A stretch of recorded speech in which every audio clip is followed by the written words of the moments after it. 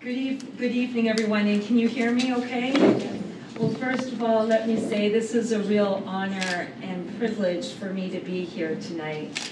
I'm thrilled because Amy and her colleagues and CCSVI Ontario with Linda have organized tonight, and we're all thrilled to welcome Tim to Brockville. I look around here and I see people with whom I've corresponded for a year. The people who have been liberated, the people who are awaiting treatment, and the people who inspire me every day. I look around and I see courage, compassion, strength, and fight. I see people who battle their disease every day and who have the fortitude to fight the system on behalf of all those suffering. And I am humbled, and I am profoundly sorry. Amy's asked me tonight to talk a bit about the science. As you know, 55 to 75,000 Canadians live with devastating multiple sclerosis. 400 die of MS each year, and many take their own life. It is a year since I asked, along with Dr. Carolyn Bennett, for an emergency debate on CCSVI. I then asked for a take-note debate in Parliament. It's a year has passed. I started a subcommittee on neurological diseases, and I had Dr. Paulo Zamboni and Dr. Marian Simka from Poland present, and a year has passed. The good news, even though a year has passed, is the scientific evidence has really increased. We have peer-reviewed articles, and there's been 7 international conferences now. And many different groups from all over the world, and you don't hear this, Bulgaria, Canada, Italy, Jordan, Kuwait, the United States, and I can go on, report that the prevalence of CCSVI in those living with MS is 86% and higher. And people with MS may have 1 or more venous problems. They have now found 60 different problems in the veins, in the head, neck, and chest.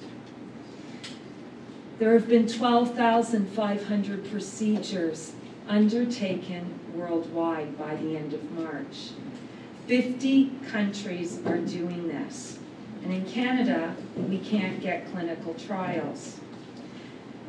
There have been clinical trials that have said this procedure is safe. We have clinical trials with that. Dr. Siskin, most recently in the United States. I don't want to hope monger. Every patient is different. They have different venous problems, they have a different course of MS, and a different length of MS. But patients do seem to get better. About 1/3 seem to get significantly better, and 1/3 improve, and maybe 1/3 not. That seems to be the current data. Those who get better report reduced brain fog, reduced fatigue. I have people who haven't worked in many years going back to work because they don't need to sleep throughout the afternoon. Improved circulation. How many know the cold ice hands and the cold feet? Hands up. Yeah. The color changes. And the hands and the feet get warm.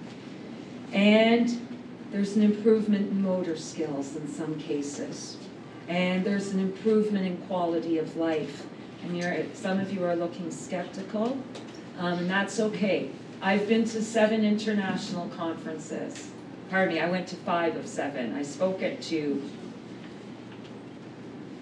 And of the 1,000 MS patients I'm in touch with across Canada, 300 have now been treated.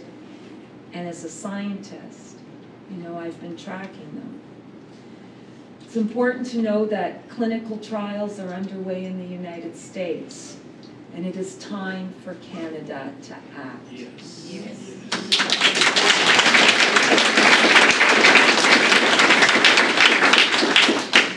We must absolutely have evidence-based medicine in Canada. That means we have to collect the evidence. There's only two ways to do it, through clinical trials or a registry. And I've been asking for clinical trials for a year. The other thing, and many of you know this, is we have to make sure those that have gone overseas get follow-up care. And I've been asking for this since December, because canceling of appointments and mandatory tests are still continuing. Denial of treatment, dismissal of patients, threatening of patients is continuing. As you all know, in the past year, the Canadian Institutes of Health Research and the MS Society of Canada had a joint meeting in August, and they decided not to go ahead with clinical trials. That meeting took place behind closed doors, and there were no conflicts of interest signed. As a scientist, that's important. And then they established a new expert panel, but these people who are on the panel have never done diagnosis or treatment of CCSVI. How can you be an expert if you haven't done it? And they've had 2 meetings. What I have come to tell you tonight is I'm going to continue to fight. We have to have clinical trials in this country. And I want you to know that we know MS in my family. And I did not come to this in November 2009. My cousin, who has secondary progressive MS and who was a quadriplegic, on leaving an MS clinic, we were told to go to Italy and go to Israel. Italy for what would become the liberation procedure. I have followed it for 3 years. I will continue to fight. The House rises, as Amy mentioned tonight. Well, we're not sure when it rises. I rented a car to come to be with you tonight. I don't know if I have to drive back to Ottawa tonight because I'm on midnight duty if I do, midnight to 6 a.m. But there's going to be a bill that will be announced both in the House of Commons and in the Senate. And we are going to fight for clinical trials in this country. Thank you.